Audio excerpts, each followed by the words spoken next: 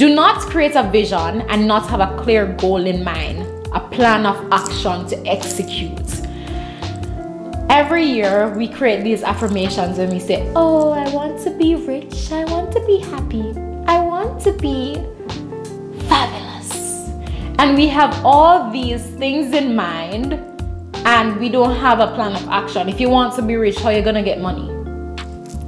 If you do the same things over and over again, isn't it gonna have the same outcome? That is literally the definition of madness, like doing the same thing over and over again and expecting a different outcome. So are we mad people? No, we are not.